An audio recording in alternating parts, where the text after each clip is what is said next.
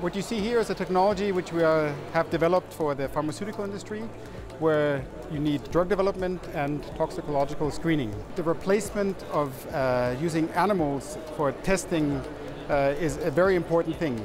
And this system allows to use model organisms such as zebrafish eggs for replacing animal testing.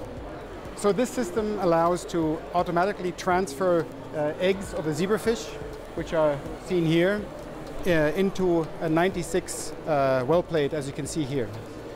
Normally this is done manually, and this system does this completely automatically, including a quality control done with a camera system installed here. For this application, from that point on, they can use a normal laboratory instrumentation for doing all the toxicological screening or the drug development process.